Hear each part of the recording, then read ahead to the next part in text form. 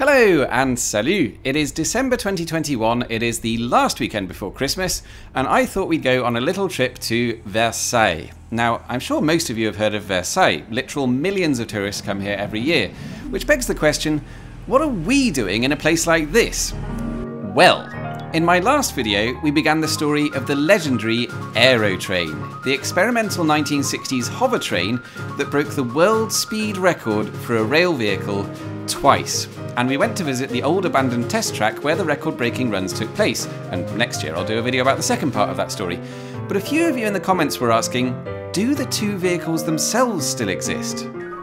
Well, they do, and after a bit of googling in French, I think I've tracked them down to an old warehouse on an industrial estate just outside Versailles. And today, we're gonna try and find them.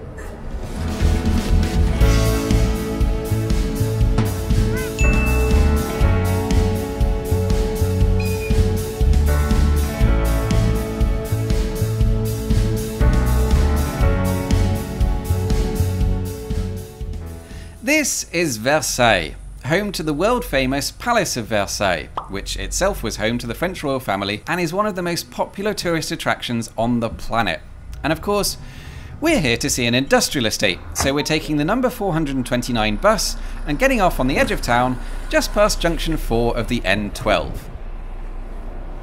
The two historic Aerotrain vehicles belong to an association called the Friends of Jean Bertin. He was the engineer behind the idea, and they are the same people who very kindly gave me permission to use their incredible archive footage in the last video. In fact, the man who answered my email was one of the test drivers himself. I'll link the website below if you want to see more photos and find out more about what they do to keep the memories of the Aerotrain alive. But because the association doesn't have any facilities of their own, the two machines are currently stored in a warehouse that belongs to a completely different association called Univem. They're a group of volunteers who look after a collection of historic military vehicles, and in a stroke of luck, they had a bit of space at the back of their building which has provided a temporary home for the Aerotrains for the last 25 years. I think I'm allowed to be here.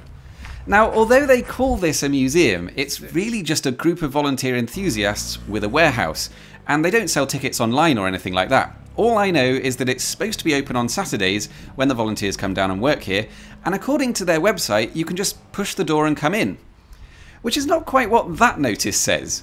But luckily at this point someone emerges from the front door, he turns out to be a friendly volunteer called Yannick, and he takes me to see something under a cover at the back of the building. And there's no mistaking what that is.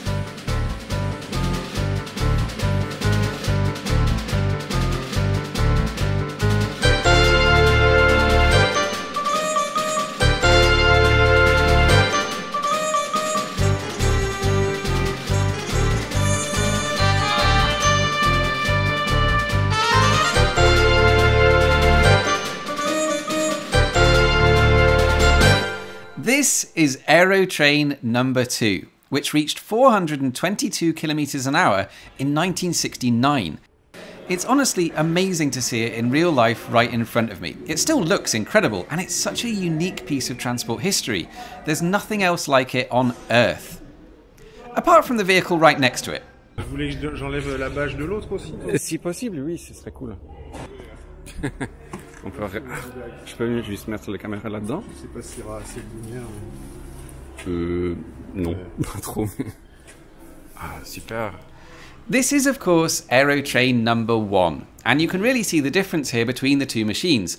Number 1 was much closer to being an actual train, with a big cab at the front for the driver and enough space in the back for 3 or 4 passengers to sit very comfortably. Whereas number 2 was basically a fighter jet on rails and was built purely to test just how fast they could go. I'm still finding it hard to believe that these two pioneering record breakers have spent most of the last 25 years hidden under a cover at the back of a warehouse. But then Yannick tells me there's one more little hidden treasure here. Mais ils viennent assez fréquemment pour bricoler en fait. D'accord. Parce qu'en plus des aérotrains, ils ont un truc qui est au fond là. C'est un véhicule autonome. Ah oui. Ils sont en train de restaurer. Ils sont en train de travailler dessus en ce moment, quoi. This autonomous vehicle is technically an Aerotrain 2. It's a later project that Jean Bertin moved on to in the 1970s, which used the same principles, but reimagined the original jet-powered high-speed Hovertrain as a lightweight, low-speed electric pod vehicle. And they're restoring it to working order for an exhibition in February in Paris, where there will be a 20-metre long track and you'll be able to ride on it. I mean, obviously any events happening in Paris in February are very much still to be confirmed at the moment, but I'll put a link in the description if you're an optimist and you want to buy tickets. And there we are. There's not a lot else I can tell you about these machines that we didn't already talk about in the last video, so do check that out if you haven't seen it yet. But if you'd like to visit Univem with their fantastic collection of historic military vehicles and Aerotrains, it's a half-hour ride from central Paris to Versailles Rive Gauche, followed by 10 minutes on the 429 bus. Facilities at the site are very basic. There's a porta-cabin toilet, and that's about it. But entry is completely free. Just turn up on a Saturday and say hello. And it's relatively accessible. There's no steps anywhere, apart from, unfortunately, the toilet. Meanwhile, this is my last video before Christmas, so best wishes to everyone whatever you're celebrating, and especially if you're working. Thank you all for watching, and I'll see you soon.